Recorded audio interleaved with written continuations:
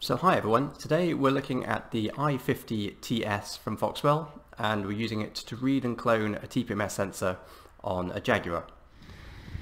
So firstly, if we go to the TPMS menu on the i50 and now if we go to Europe and now scroll down and find Jaguar. Excuse the reflection here, we go. Okay, we'll go with manual selection, and oops, sorry, finger trouble, it's an XE, and 2019, so if we pick that year.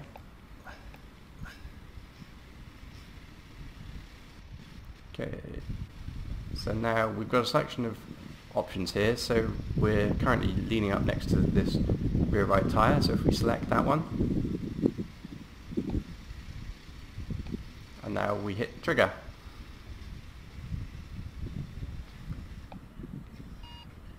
And there we go, straight away it's read all the information from the sensor. So we've got sensor IDs, we've got pressure, temperature and frequencies.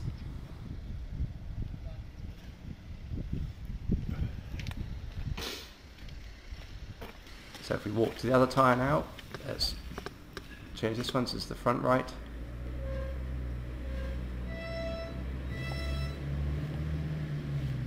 Trigger this.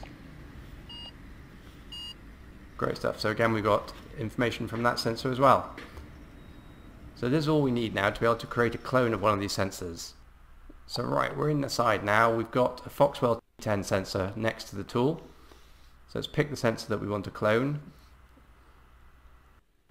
We do programming on the i50 tool, and then clone by activation.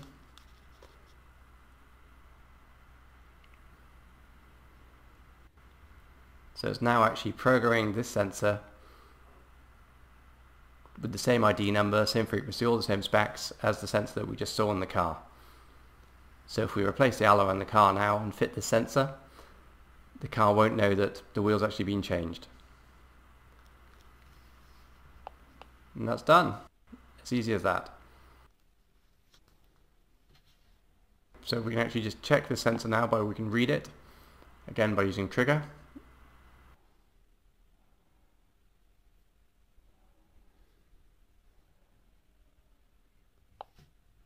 We can see the ID number is the same as the one that we programmed, and all the sensor information it's showing is the same as the sensor that we copied. So this is ready now to install in the car.